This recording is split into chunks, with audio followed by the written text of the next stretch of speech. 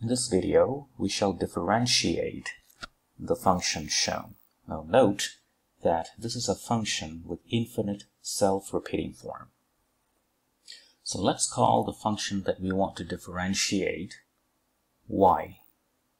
An important observation about this function is that since this is a self-repeating form function and it repeats all the way with infinite amount of terms, we can label all these terms as y as well. That means we can write the given function in a following form. So hyperbolic sine inverse of hyperbolic sine x plus y. Now let's take the square of this term. So squaring the above, we get y squared equals arc hyperbolic sine of x plus y. Now let's start differentiating. So now we want to differentiate this entire line with respect to x. So the left hand side will simply become the following. By employing chain rule, you can differentiate y squared with respect to x in the following manner. So dy squared dy times dy dx. So that would be the left hand side. The right hand side is d dx arc hyperbolic sine of x. We will come back to this term in a minute, plus dy dx. It's that simple. Now the left hand side can further be simplified. This is quite simply 2y and dy dx equals d dx arc hyperbolic sine of x plus dy dx. Next thing to do is to factor out the terms dy dx in this equation, and that's going to be something like that. So dy dx 2y, bringing this term to the left, that's going to give you minus dy dx, so that makes minus 1. And the right hand side is d dx arc hyperbolic sine of x. So let's differentiate the right hand side. So the right hand side, let's assume the right hand side is z. So z is arc hyperbolic sine of x. So that means x is hyperbolic sine of z. And dx dz is hyperbolic cosine of z. Now using the identity which states squared of hyperbolic cosine of z minus the square of hyperbolic sine of z is 1, one can rewrite this line in terms of hyperbolic sine z. And in that case, it will be square root 1 plus the square of hyperbolic sine of z.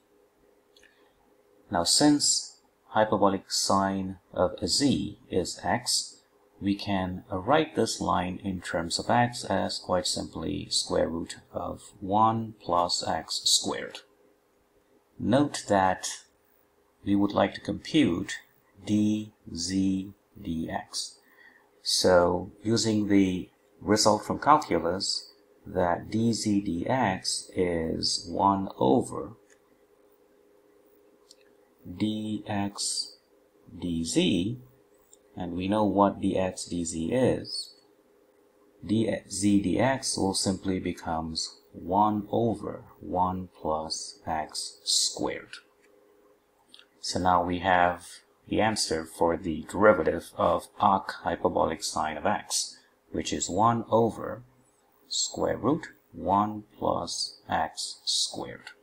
And now we have the answer that we seek originally. So dy dx, namely the derivative of, with respect to x, of that function is quite simply 1 over 2y minus 1 times the square root of 1 plus x squared, with this y is the original function, that. So this is the answer for the derivative of y with respect to x that we seek.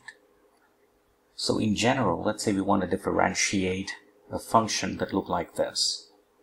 So fx is a function of x which is differentiable, and it has an infinite self-repeating form all the way here.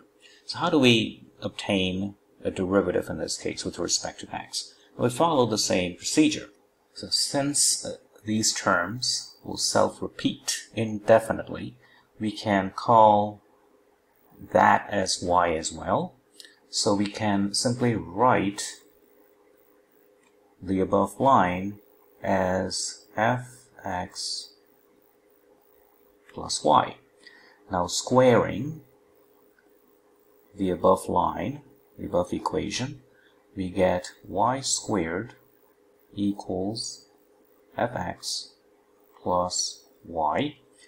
Now differentiating with respect to x, the left hand side, as before, by using the chain rule, will become dy squared dy dx equals df dx. Remember, fx is a differentiable function, plus dy dx. So the left hand side becomes 2y dy dx. The right hand side is just the derivative of f with respect to x. Let's represent it with this notation, so standard notation, f prime x plus dy dx. And solving for dy dx, okay, if you first factor that out, 2y minus 1 equals f prime x. F prime x, we know it's df dx, and that will give you the expression for the derivative of y with respect to x being simply f prime of x over 2y minus 1. So this is the answer for the derivative of that with respect to x. Thank you for watching.